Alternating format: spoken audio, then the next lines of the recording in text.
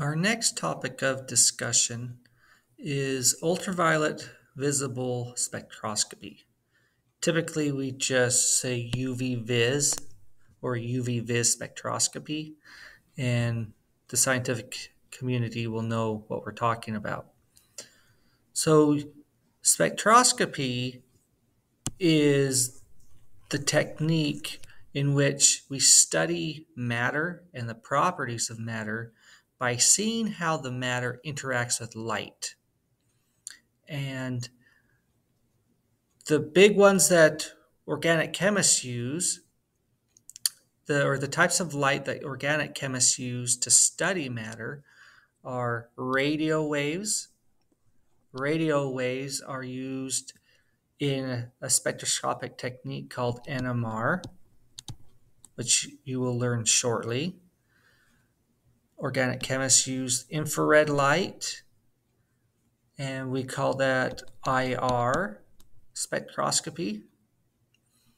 And then there is the ultraviolet visible region, which we just clump the UV and the visible region into just one. And we call it UV visible spectroscopy. And UV-Vis.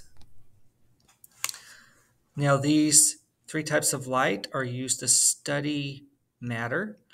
And from an organic chemist perspective, we're going to use these techniques, UV-Vis, IR, and NMR, to help us understand the structure of molecules. UV-Vis helps a little bit with the structure of molecules, but a major use of UV spectroscopy is to help organic chemists figure out concentrations of solutions. So for example, if I had a solution here of water and I had some protein in that solution, I can use UV-Vis to help us figure out the concentration of the protein in that solution. So now our focus then for this topic is going to be UV-Vis. How does ultraviolet light and visible light interact with matter? Now we have a UV-Vis spectrophotometer schematic shown right here. Okay. And it's really simple here where we have a light source. So that could be UV light or visible light. And we can shine that through this entrance slit, and then we have this dispersion device, which is called a monochromator. And a monochromator is simply a device that can select for a particular wavelength of light. So you see all these colors of light right here. Colors of light are just different wavelengths of light. So the monochromator can decide which wavelength of light is going to exit the exit slit. And then that light, which you get to decide as the scientist, and in my example here, we chose orange light. That orange light can then flow through what we call a cuvette. This cuvette can be made out of quartz or plastic or some other kind of plastic-like material. And so light is passed or shined through the cuvette, and within that cuvette we will have our sample. So we could like envision we have a red solution in there or a clear solution, it doesn't matter. And we shine our sample through it. And what's interesting, some molecules can absorb light. And so what's happening is the detector knows how much light is coming, how much light it was starting with. So the I in this little thing right here, I, stands for intensity. So the instrument knows the original intensity of light that was used, and then the detector can say, hey, the light that hit my detector was less than what we were using. And so when there's less light hitting the detector than what was going in, that means that the molecules had to absorb that light. And what you have here in panel B is that the detector now can take that information, give it to the computer, and the computer can give us a readout that says, hey, we have our molecule of interest that was in our sample absorbed light at that wavelength. So on the x-axis, you could say, hey, it absorbed light at, let's say, you could say 400 and 600 nanometers. And on the y-axis, it will tell us how much light was absorbed. Okay. And so these absorption bands right here are very, very important for chemists because there's useful information. If the line is flat, like in these regions right here, that's telling us that no light is being absorbed by our sample. And that's also useful information, which I will show you shortly why that's so useful, okay? Now, UV-Vis spectroscopy is usually done in that range of 200 to 800 nanometers. And the light is going to be shown through our sample. And I said the cuvette is the glass container. Okay? But when we take a solution and stick it into that cuvette, we have, well, let's just draw it out here. Okay, here's our cuvette. Okay, and in it we have a liquid. But then you can put in the molecule of interest, which I'm representing by the dots. Okay, so now we have a solution because we have taken our compound, stuck it into water or an organic solvent, and now it's a solution. The molecule that we put into the liquid is called an analyte. So the UV-Vis Spectrophotometer is measuring how much light the analyte absorbs. So I'm just going through some terminology with you.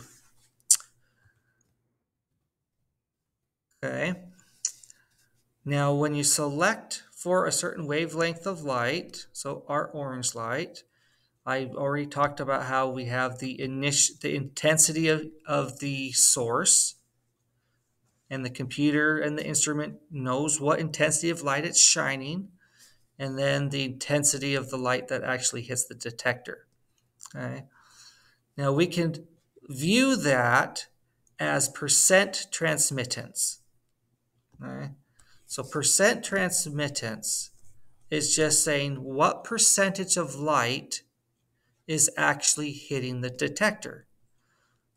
So if I start with 100% intensity of light, what is it when it hits the detector? And that's going to give us a percent. We can convert that into a percentage. And the way we do that is this equation right here. Percent transmittance is where you take the intensity of light that's detected and divide it by the intensity of the source, and then multiply that by 100, and you will get a percent transmittance. So we had to keep transmittance and absorbance separate and distinct. They mean different things. Okay? Percent transmittance is asking how much of the light is hitting the detector. Absorption is saying how much of the light was lost, or how much of the light was absorbed. All right? And I'm going to show you an equation in the next slide on how to calculate absorbance. All right? Now, absorbance Okay, on the y-axis here can, in theory, range from 0 all the way to infinity.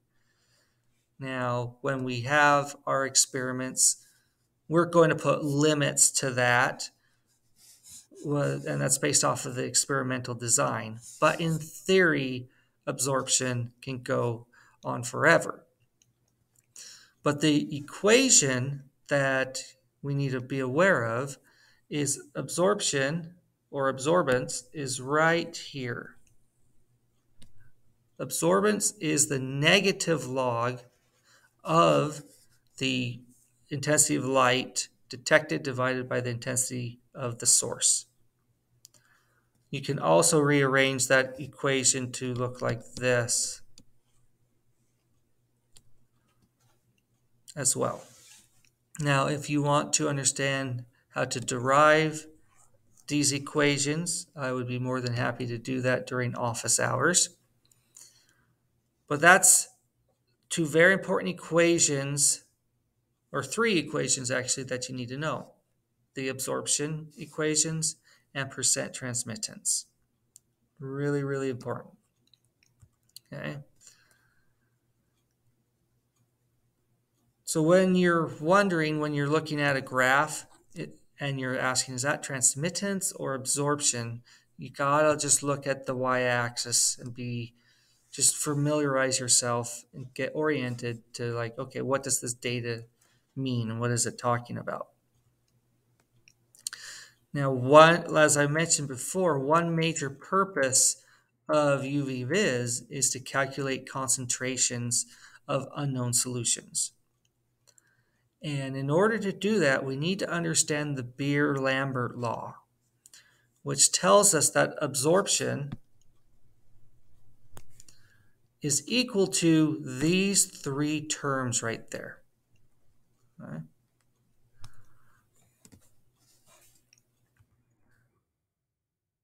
Now, this law is telling us that absorbance is directly proportional to those three variables. So the capital C is the concentration of the analyte in the solution. And the concentration of the analyte is going to affect how much light is going to be absorbed. We have the length of the sample through which the light travels. And what that is talking about is when you come back here and you have your cuvette, you can get cuvettes that are really, really thin or really, really wide. And it just depends on the instrument that you're using, and it also depends on the type of experiment you want to do. So you have to actually measure, or the manufacturer will tell you the length of those cuvettes. And we typically call that the path length. And then you have the little symbol right here, epsilon, the Greek symbol epsilon, which stands for molar absorptivity. And this value is developed experimentally, but what it's talking about, or what it means, is that when you take a sample and you have your analyte in that sample, it is not 100% guaranteed that when you shine light on it, it will absorb the light. There's a probability that it will absorb the light. And so the molar absorptivity coefficient tells us the probability that molecules will absorb light. All right. So what we're going to do is we're going to take this equation here, and in class, I'm going to show you how to use Beer's law.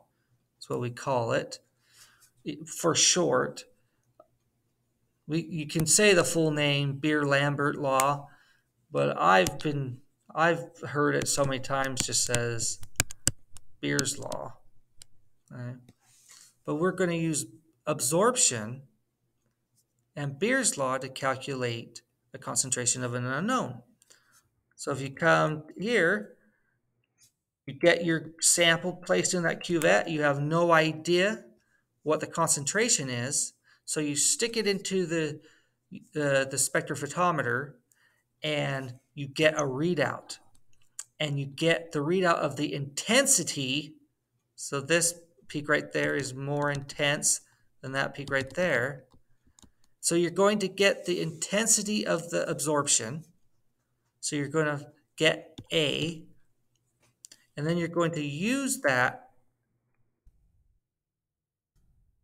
So you used the spectrophotometer to find the absorption. You know the path length of the cuvette that you have, and the molecule of interest that you're looking at. You can look in books or on the internet to find the coefficient here. And so now you have 3 of the 4 variables known. So now all you have to do is solve for C in order to find the concentration. And so we will go through some examples about that in class. Butadiene can absorb wavelengths of light in that region. Now, if we say, if we look at that dot that I'm pointing to right there, butadiene is absorbing light at that wavelength. That is true. But at this wavelength right here, it absorbs the most.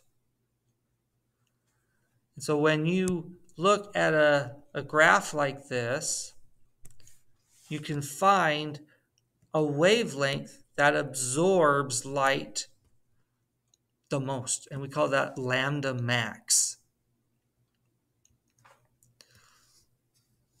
So we want to understand at a deeper level, why does butadiene absorb light at these wavelengths?